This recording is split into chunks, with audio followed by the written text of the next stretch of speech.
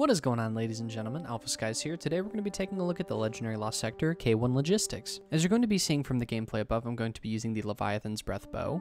But with that being said, if you do have Anarchy, I would actually highly recommend you use that instead, because the last boss in this lost sector does actually have a very large health pool. I can't completely recommend farming this legendary lost sector, as you'll see in the gameplay above. The reason I actually use this gameplay instead of a bit of a faster run is primarily just to show off that you actually have to go and kill a lot of the enemies in the area, if not all of the enemies in the area, to actually progress through the lost sector. And with that being the case, obviously, it makes this lost sector take a lot longer than it actually should.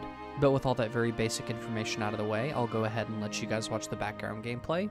And if you enjoy these types of videos, go ahead and hit that subscribe button and the notification bell so you know when my guide videos go live. And I hope to catch you guys in the next video.